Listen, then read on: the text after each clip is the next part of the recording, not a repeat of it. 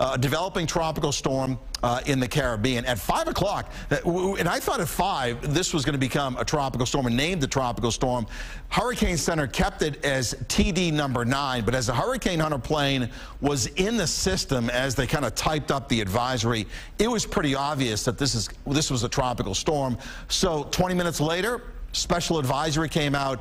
Now it is Tropical Storm Ida. We can thank this big high, which actually kind of ridges over the state. That essentially is going to act like a block and will steer Ida to the west of us. Can this storm make a big right-hand turn and head our way? No.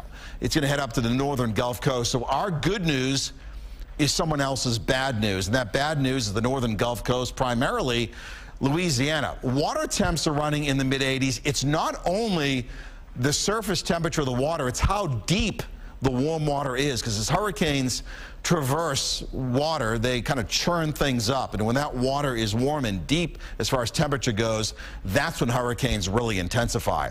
520 advisory because of that new special advisory naming it a tropical storm, moving across Cuba, and then a lot of warm water, not a lot of shear, and these predicted intensity could be too low, I think. Landfall sometime Sunday afternoon, and there will be adjustments to the track. Computer models have been kind of zoning in on Louisiana. You know, we're talking potential big impacts in New Orleans.